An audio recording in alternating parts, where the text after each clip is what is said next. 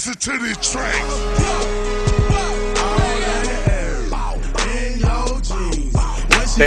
I'll take you up on that. Presidente, that's where I come from. Santo Domingo, Dominican Republic.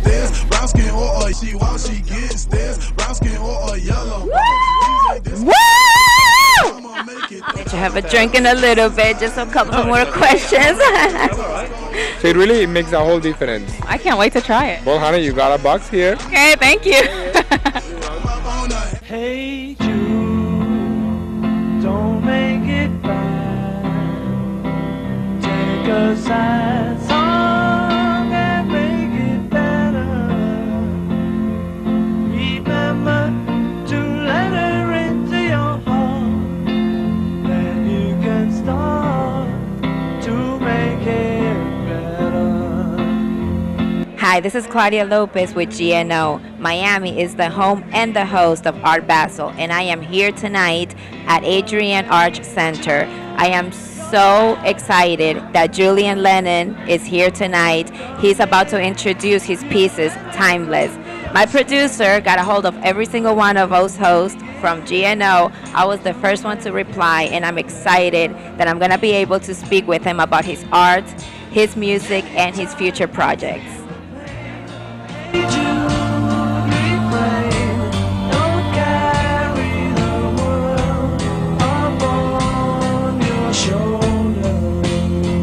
Hi, we're inside the Adrian Arch Center with Julian Lennon. How are you tonight? Toasty. I'm good, I'm all good. Me too. We have Timeless here. Why the name? Why that title? I think it's because most of the sort of painterly work that I do, the landscapes, aren't tied into any particular time or a place. I think there are images that are timeless and zen-like and dream-like and have a certain element of peace to them. And that's basically why, to be honest with you. It's sweet and simple, short, sweet and simple. So why do you take pictures of nature? Are you in touch with the earth type side? Well, I mean, I've always been,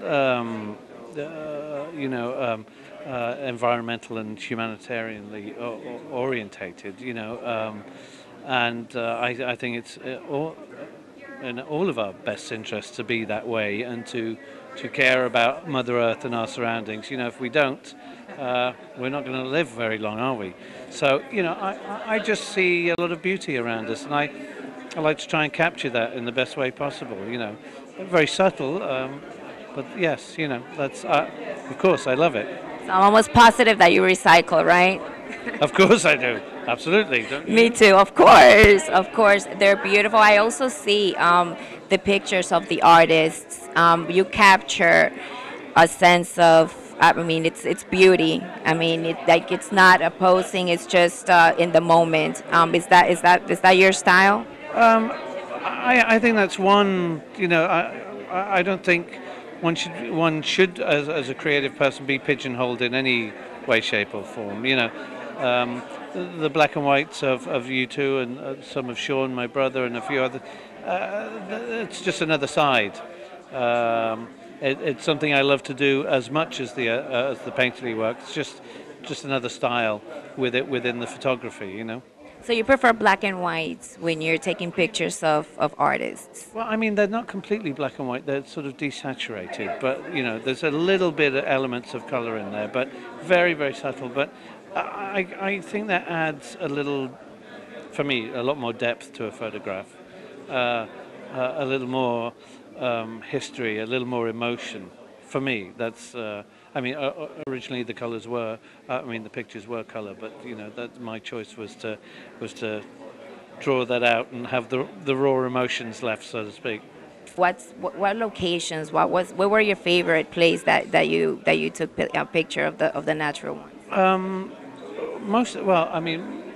A lot of them are taken in an aeroplane, because I do a lot of traveling for different work, whether it's photography or music or charity. And I these days I can't sleep much in planes. I find it uncomfortable. I don't know what. I've seen every movie, and so even as a kid, I've always loved looking out the window, and I just think it's very peaceful and very beautiful, and I try and capture that essence, so that when you're looking at the photograph like that, for instance, that you do have that calmness about you. I'm going to let you have a drink in a little bit, just a couple of more it's okay. questions. I'm all right. Okay, well, Goodbye so soon. Okay. thank you so much My pleasure. for spending time with us. I loved every single one of them, and I wish you the best. Any future projects? More of this. Well, apart from an album coming out next year, which is called Everything Changes, so I had to throw that in there. Thank you, though. Thank you so much. Thank you.